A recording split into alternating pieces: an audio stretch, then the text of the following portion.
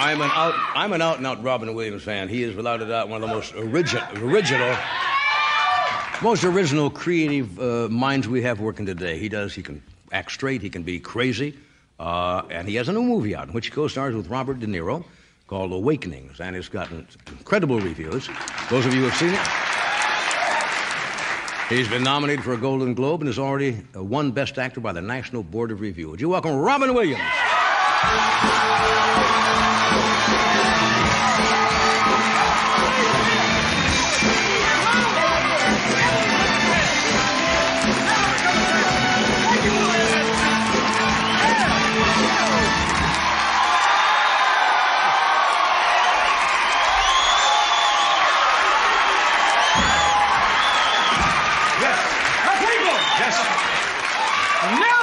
One of our more serious actors. Yes. Olivier, yo. Never become attached to a house. Never. And the judge said all the money. And we'll just shorten it to alimony for the people at home. Divorce from the old Latin word divorciarum, meaning having your genitals torn out through your wallet.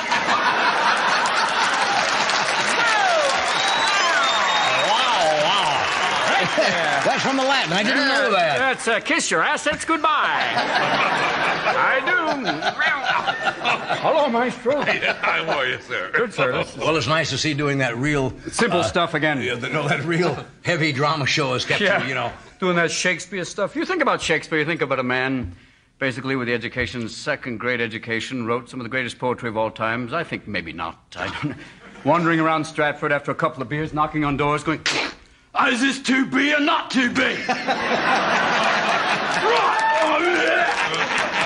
I wrote that. That's mine. That's mine. I'm William Shakespeare, right? Kiss my tots. Yeah. Did you ever do any Shakespeare? You did Waiting for Godot? I did Waiting for Godot. Yeah. I did Shakespeare. It's exciting to wear tights and have people go, I can't see anything.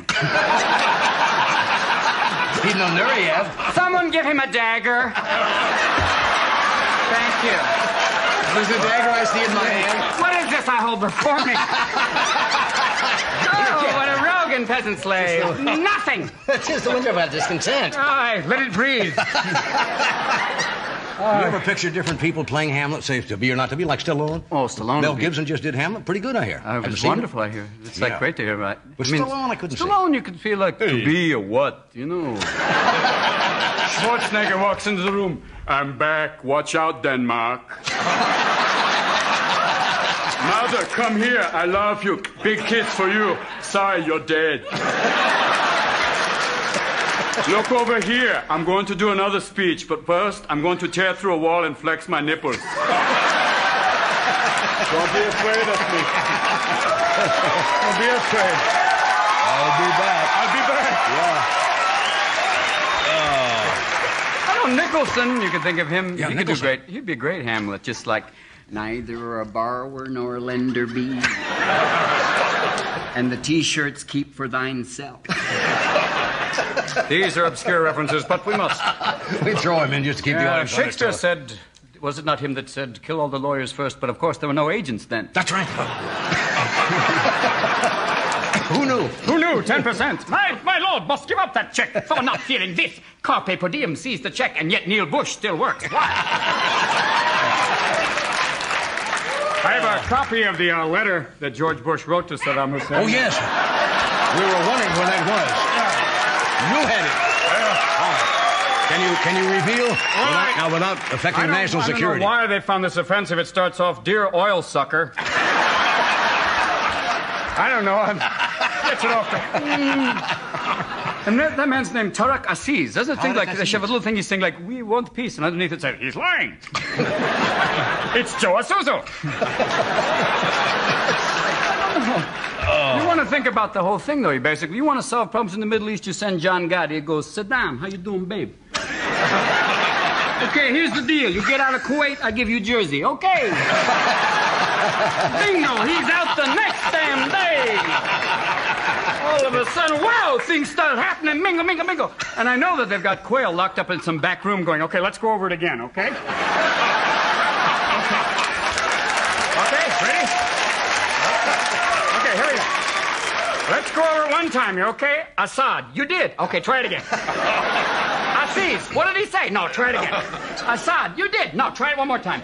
Hussein, nobody. Okay, try it again. Gaddafi, God bless you. Not that one.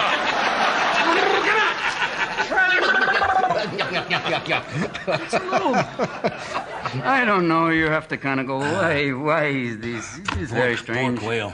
Yeah. Remember once when they said they were going to send him to Central America, and 3 days later they found him wandering around Ohio? You know, it was just... He's been on more cruises than a Jewish grandmother. As soon as he comes home, he goes, I am back. Oh, okay.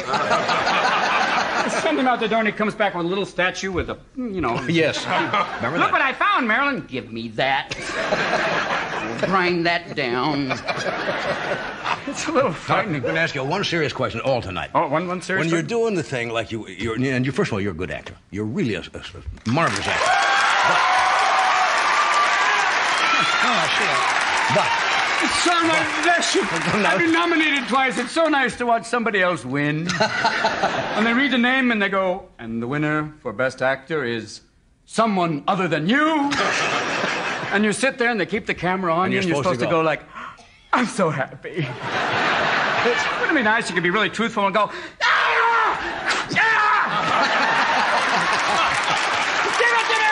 But just to be among your peers is honor enough, sure. It is. Now, the Hey, you even have a green card! Give it to me! I don't know, but... Now, what I was going to ask you. Okay? This has to do with what we're doing right now. Okay. You're a serious actor. You're in a serious scene. I know how you work. Because your mind gets going in stream of consciousness and you start firing. When you're in those scenes, you ever get to the point where all of a sudden you're saying, hey, there's no laughs here, and you want to veer off and go into the comedy thing? There's sometimes, I mean, it was weird. In this movie, I was working with Robert De Niro, who was obviously a whole other style. Yeah, well, Bob is not a funny guy. I think Nostradamus said, when they meet, that will be the end.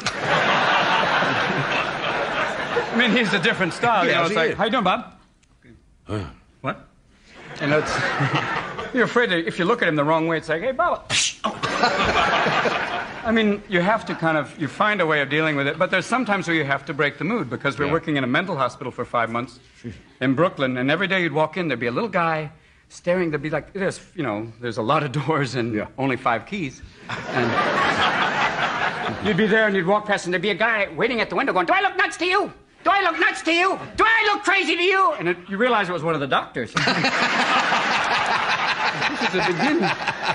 So you're walking into this environment and we were working in this place and it was I guess a hospital where the bottom 2 floors were still real patients. Yeah. And we used a lot of real patients. We used, Penny was using schizophrenics and Tourette's patients. And it was a weird thing. The schizophrenics, she would direct them, and everything was fine until the moment when they said, it's time now. We're going to have to, because someone's talking in front of you. We want you to talk but not say anything.